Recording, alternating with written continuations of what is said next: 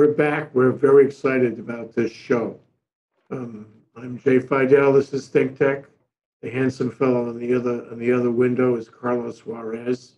And he's in Austin, Texas today. He moves around a lot, and he's an expert in international relations. Teaches that subject in the University of the Americas in Puebla. Yeah. And the title of our show is The International System After the Pandemic.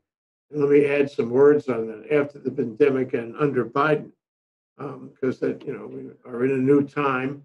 Will the pandemic and Biden, I suppose, lead to a new world order, such as the liberal world order we saw emerge in favor of the United States after World War II? A very important moment in history. And we have kind of lost that, but maybe there'll be a resurrection here. Welcome to the show, Carlos. Aloha, Jay. Always a pleasure. Always a pleasure to connect and reconnect. And of course, in many ways, we're just picking up a conversation we've been having for quite some time. And that is, obviously, we see the international system in some ways in crisis and chaos. And it's not just the pandemic, which is obviously today we mark the 1 year anniversary of the formal announcement by the World Health Organization. And no doubt we're already beginning to, see transitions in that pandemic. But beyond that, what is the world going to look like, in 2 years, in 5 years, in 10 years? But keep in mind, we're also seeing a global, I guess, international order facing transitions and change. And let me suggest this, that I think it can become more stable and durable, but it requires in some ways a greater role and more commitment from a broader group of nations. And what do I mean by that? The United States, yes, it's an important player. It will continue to be, but it's not going to be returning now that we have a transition to the new administration that is, trying to reconnect, trying to emphasize multilateralism. The U.S. cannot participate in the same way of the past. It has to be more humble. It has to be more a seat at the table with many other players. And we need a seat at the table, but it is a different world. You imply that had we not had Trump as the president, had we not dissociated ourselves from so many alliances and relationships, we would be in better shape today. We would be more influential, more powerful today. We would not have lost the mojo that we had before. Is that no, would that no, be? no. I would say not. In fact, what we can say is in some ways, look, even before Trump, the United States was already facing a lot of discussion about a relative decline, obviously the rise of the rest, the emergence of new powers. And so the U.S. also no longer the dominant hegemonic role that it had. Keep in mind, after World War II, the U.S. helped to establish this current, international system. It was an open and rule-based international order. The United States very much at the lead of it. Now, it took on a very geopolitical connotation throughout the Cold War, right? The first several decades. I'm being simplified here, but the Cold War ends. The U.S. is still the big power. But the last 20 years, we've seen just a lot of changes. The rise of China in particular, but so many other little, let's say, points of power. Brazil, Russia reasserting its role. The European Union itself, basically, a more important player. And on and on. But bottom line is that we with Trump, we saw a sudden, very dramatic break from that, a shift away from the multilateralism, the traditional commitment. It was a rupture. It was the world was shocked and dismayed. Now, fast forward, Biden comes in and we're trying to reconnect, and that's seen as ideal and favorable, but it's not going to go back to where we were. And I guess I'm suggesting that I think even the United States needs to realize that the future is one in which we need global cooperation. I think that's become clear now, and the pandemic has underscored that. In other words, cooperation is a necessity, and it's also something we have to invest consistently. It's not a luxury we can just not afford. So the pandemic has made clear that we need certain norms and rules and certain institutions. The World Health Organization. You don't leave this, global, organization in the middle of a pandemic. That's a disastrous decision. Well, on that, I would throw the thought at you that agree that before Trump, there was a decline in the world organizations, not only in the U.S. influence in the world organizations, Sure, but in the whole liberal order in general.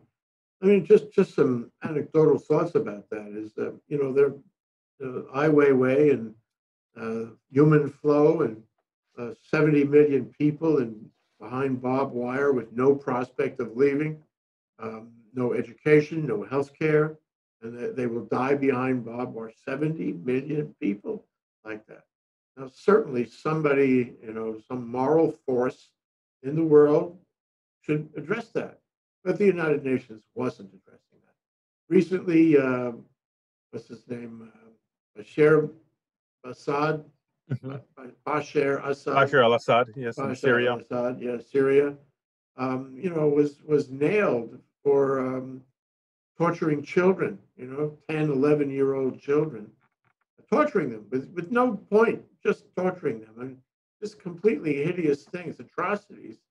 And there was a move to put that matter in the atrocities and some kind of criminal justice, international criminal justice, in the International Court of Criminal Justice. But because the way the United Nations is formed, um, the Security Council has to do it. And the Security Council includes Russia and China. And both Russia and China, for reasons that really escape me, maybe geopolitical reasons, who knows what, they voted against it. So that was never turned over to the international. And nobody is taking, no part of the United Nations is taking any action, to stop Bashar al-Assad. So you say, this is a defective organization. This has a lot of work to do. Put the world right. And and I guess another issue is COVID itself. I mean, we don't have a democratic distribution, global democratic distribution of vaccines. And World Health Organization has been, I don't know, less than effective in that regard. And Trump heard it terribly in all these remarks. The bottom line is, we need a real United Nations. We need some organization with power and influence and money and troops, for that matter, to quell disturbances. We're miles away from that. And if the liberal order were to have continued properly after the war, Second World War, it would have been much more robust today. It is not. You agree with me on this? Well, I think I share a lot of your sentiment, but what I think it's a challenge is we are not going to get world government. The UN is not going to have a rapid reaction military response. At the end of the day, and this is the harsh reality, it is realism. It's realpolitik. Countries looking out for their interests: the Russians, the Chinese, the Americans, and we're speaking primarily of the major great powers. A small country, even a medium-sized country, doesn't have that capacity. They don't have veto power on the Security Council. Now, the ability, this is ongoing debate, can the UN change? Can it reform? I don't see that in the cards. And at the end of the day, you're not going to have that. You're not going to have world government. What are you going to have, and what do you need? Well, you need cooperation. You need coordination on many things. And again, the United Nations itself is not the solution, but it is, on some level, it is a forum for certain things.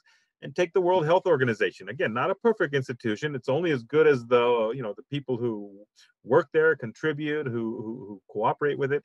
But no doubt, the United States, such an important player on even in just understanding of infectious diseases and housing the best the minds and the research.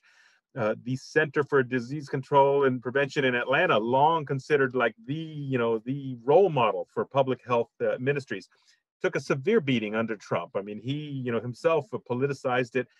And so, much like that, the United States in this most recent Trump administration, very much rejecting multilateralism. I mean, uh, it was a shock to the system as well. Now, back to Biden. I mean, he does offer an opportunity for the U.S. to revive some of the commitment to this liberal order, but it has to be understood that it's going to be a different role. I want to say more modest, listening more.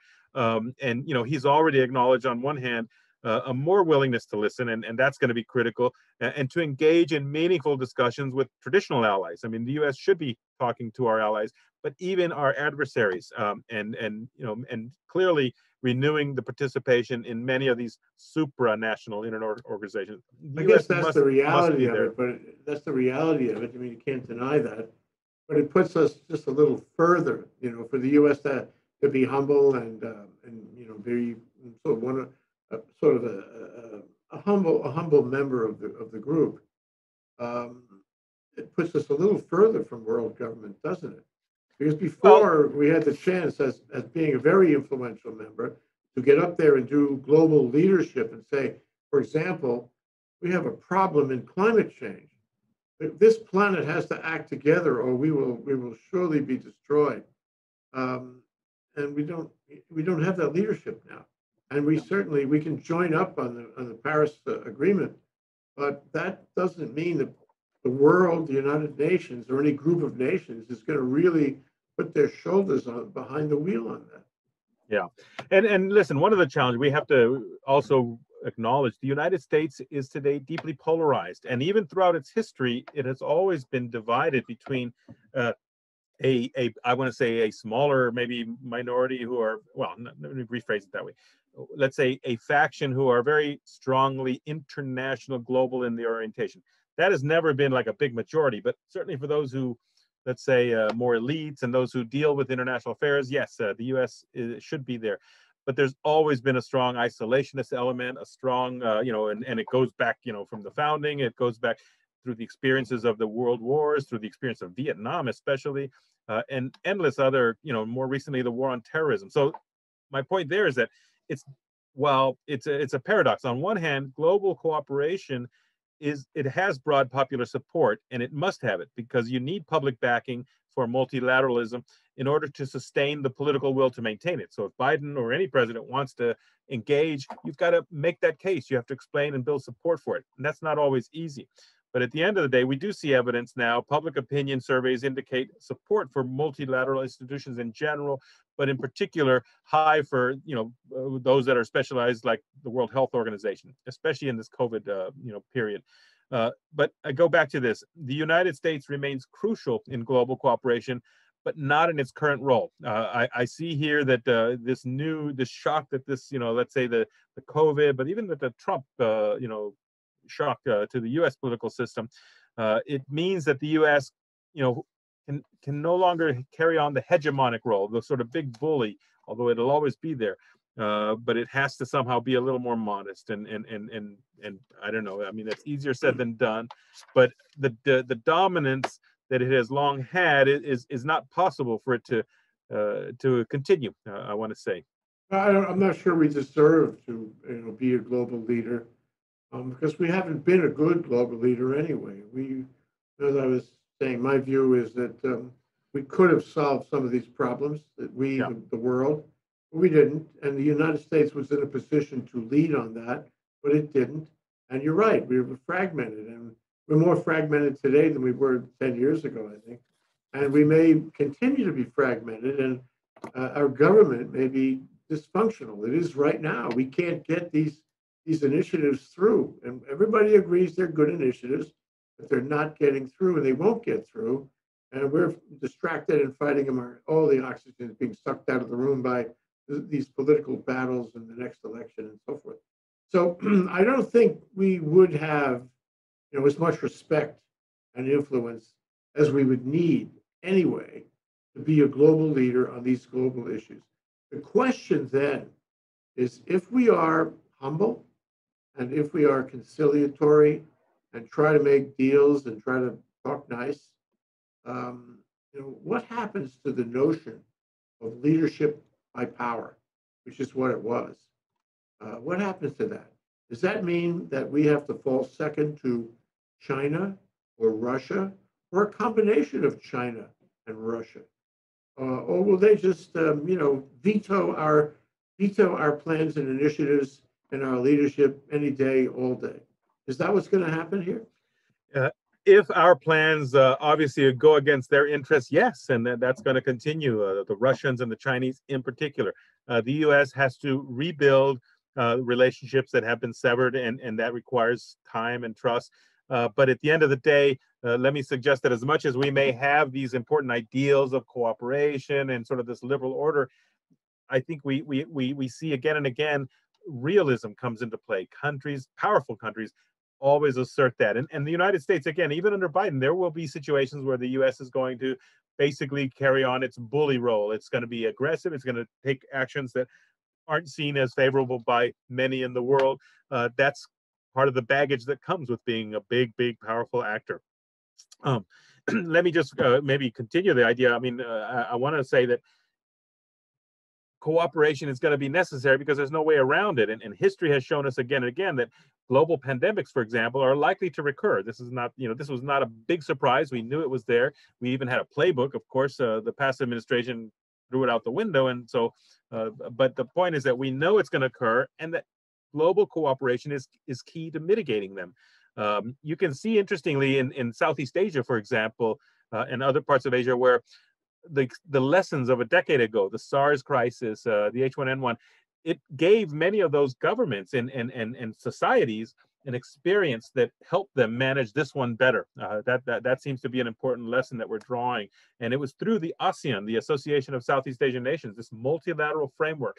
And let me suggest that the future is not going to be the United Nations, world government. It's going to be more of these regional schemes, whether it's the Europeans. Of course, they've got problems and challenges. It's not perfect, but they have to solve their problems regionally.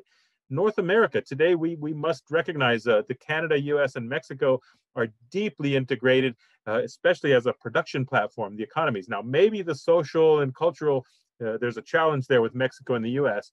Canada and the US are virtually, seamless, right? In terms of cultural values and economic development and the like. What I'm getting at there is I think we're going to continue to see regionalism, regional solutions, but that is multilateralism. That's cooperation, because we can't get around that. We can't seal the country out. Pandemics don't obey, visas and restrictions on the border or ethnic differences. And pandemics are going to continue to be a reality for us. Part of this is this notion of international democratization, such as the thing with Syria, such as we can't tolerate immorality or amorality. We have to step in, and whatever it is in the toolkit, we have to trot out something to minimize, the kind of disparity in poverty, in hunger, disparity in disease, disparity in, discombobulation. And, we have climate change, and climate change, results in migration. In fact, all change results in migration. And look what happened to Europe. I mean, it really hurt Europe to have all these people come, and they weren't prepared for it. They weren't willing to accept them. It created, governmental issues, and social issues, and business issues. And I think they're not out of the woods on that. So the question is, how does the world in this new order, I call it new order rather than new liberal order, because I don't think it's so liberal. It's more like siloed. But how does the new order deal with those issues of philanthropy and humanity and being humane and helping people and taking them out of barbed wire fence, camps and stopping the atrocities and all that stuff, and with disease, with food, with agriculture, with saving people, or is it simply not care? I'm concerned there's nobody going to do that. Yeah. Well, I mean, I think we have to be realistic. It's not something that's easy to solve, and we're not going to have governments just suddenly coming forward and, taking care of it. Increasingly, we see a lot more civil society groups. The NGO, sort of non-governmental sector, is key to this on many of the challenges that you mentioned, whether it's environmental or food security or different human rights violations. And let me just, in terms of speaking quickly about this world order that is evolving, the liberal world order, if we call it that emerges after World War II, at least in the first several decades, focused primarily on security and economics, stability and rebuilding. And that was in the 50s and 60s. By the 1970s, it began to shift to human rights. And we begin to see both, not everybody going forward. There were a lot of countries in deep political crises, economic crisis. I mean, think of, Central America and, the ongoing violence in the 70s and 80s, right-wing military regimes in South America. Most of the world in the 70s and 80s, the developing world, was authoritarian systems, variations, right? So human rights become more pronounced. Now, I'm moving quickly and oversimplifying, but the 1980s and 90s, we have waves of democratization. We have more open societies, but we have more awareness of all of this and more connections, this globalization agenda of the past 3 decades, especially. The flat world. Yeah. Exactly. And I want to say at the end, I mean, we have to be realistic that there's not going to be one simple solution. There's not going to be a world government. Instead, I think what we have is a growing, virtual communities, growing experiences, crossing borders where, and this, I think the pandemic, again, coming back to that, has only helped to accelerate that. That was already happening and convergence of interests and values. But now we have an accelerated process. But even in the midst of all that, we're going to continue to see very, very difficult situations. Look, Central America today, deep, deep inequality, injustice, political corruption, and there's no simple solution to that. Is the solution just to build a wall and close it out? No. Is it to help them develop? Well, yes, but good luck, because we've spent billions of dollars. Most of it has gone to military and security, and it has simply helped to, continue the corruption there. But what's the alternative? Again, it's not closing out. It's having to try to re-engage and to do it more people to people, civil society. And again, there was a woman who came, and I saw her talk at the Pacific Club here in Honolulu, and she was from I think Harvard Business School, and she said you gotta build this into your thinking. It's about the money flow, and in today's world, money is influence, money is power. Many governments don't have money, or they have less money than the multinational corporations have, way less. And for that matter, NGOs that are well funded by philanthropists, they have a lot of money, and they can step in. Um, she said, don't expect a lot from governments when the multinationals, the ones that really have the influence. You can make a schematic on that. You can prove it up. And I didn't forget that. And I do feel, and you mentioned NGOs a minute ago, I do feel that in recent years, the vacuum created by governmental unwillingness, one reason or another, NGOs and multinationals have stepped into these. And they have their own ethic on this. They may decide to this project, but not that one. But in general, I think they all have valuable projects, and they're all doing in some ways good work. And I think maybe that's the future of this. A query, though, are they responding to the United Nations, or are they operating on their own, or are they collaborating, or are they just like Bill Gates? He comes up with an idea, he does it himself. He doesn't need anybody particularly. Not a lot of collaboration on that. And query whether these multinationals are doing it in their own silos, or whether they are coordinating in such a way that you could say that they're doing a world order of some sort. well, let me quickly answer by saying all of the above. I think you have a mixture of that. And yes, there is collaboration. Even, Bill and Melinda Gates, obviously through their foundation, but they are also very active collaborating with particularly the NGO world, but also the scientific community. We'll maybe have to continue a dialogue in the future more about this pandemic response, the global response, because back in, I'm going to say, in May of last year, there was the creation of what is known as COVAX, which is kind of a network bringing together, the research and vaccination production, but the logistics and distribution, and also the financing, very important, so that this is meant to address the inequities and the challenge of poor developing countries who cannot negotiate with pharmaceuticals, who don't have even the capacity to buy the medicine. At the end of the day, this pandemic will not be solved until the global community addresses it. And that, again, this COVAX, it's just getting started. And obviously, the developing world, the poorest countries are going to be on the tail end of this. But I got to say that because I think in the end, it's all going to be about collaboration, and it's going to be thinking outside the box. Government is not going to be there. World government is not going to be there. The UN does have a role on some issues, primarily as a coordinating function. It doesn't have a rapid reaction, doesn't have endless money. It's only whatever the members who choose to pay contribute, but it has a wealth of experience bringing together the players, the NGO community in particular, and increasingly the private sector too. There's a role for business. And again, it's not all positive or favorable, but in some ways it is, large corporations. But as a final thought here too, I mean, the pandemic, it's going to get worse, and the inequality that we know exists in the world is likely to get worse even in the years ahead. And it's not just between countries, which is one, it's within countries, and especially In a lot of developing countries, this pandemic is going to exacerbate some of that. But at the same time, we're going to have to see how can there be more learning, more cooperation to try to address some of the worst of that.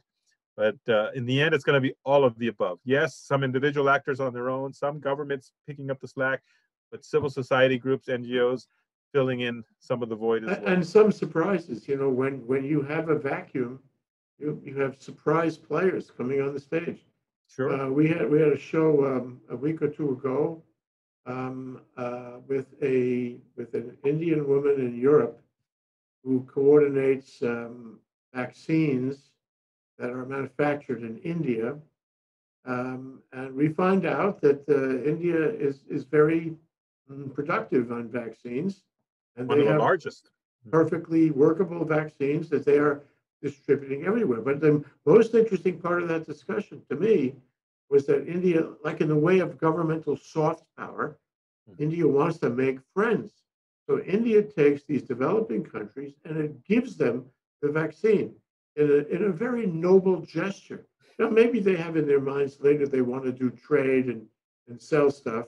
Sure. But they want to show the world that they have a philanthropic side to them, as if it's a country or maybe a pharmaceutical company, one or the other, or both.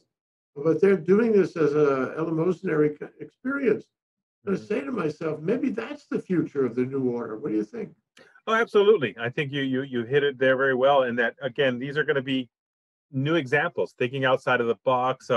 And I think we're going to have to come back with another show in the future, looking at this whole pandemic nationalism and how it's become, in this case, like the example you've given, a form of soft power. So that India, this important emerging power, what does it have? It has tremendous capacity to develop pharmaceuticals. It's the largest, as I understand it, the largest producer of vaccines in the world.